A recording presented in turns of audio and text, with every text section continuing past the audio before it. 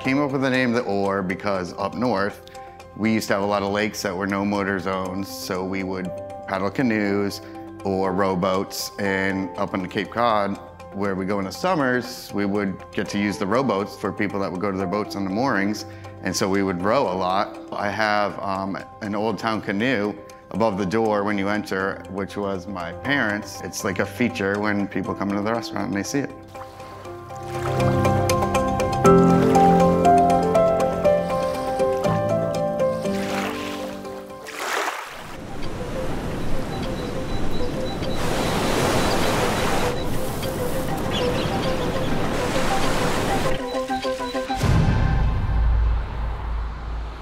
The first time that I ate at Chef Lawrance's restaurant, The Oar, I went with my family, and I remember telling them that the pairings that he used in the dish were actually quite creative, and I would have not thought to put them together myself. And it was a very flavorful experience, and the presentation was very beautiful because of the colors and the way that he arranged his plates.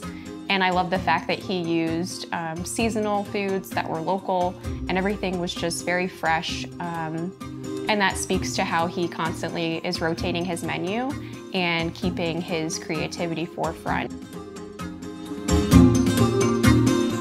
The way I got to Vero Beach was through an internship for the CIA at John's Island Club. Most of my inspiration came from a chef in Connecticut that I first started with.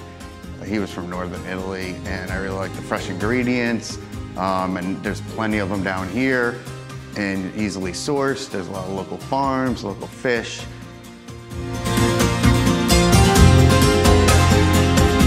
I come up with a process of creating dishes with flavors that match. Things that go well together. We cook almost every dish to order. We just buy the product and we create with it instead of buying product that's already made. Most of the time, I'm pretty able to do that, especially buying small quantities with the small farmers who don't produce enough to supply large chain restaurants and things like that. I can source a great deal of stuff to use here, and it's beautiful, and they do a great job.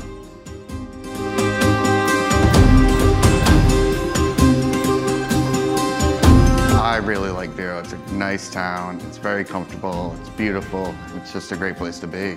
And a nice small restaurant I felt would be perfect in Vero.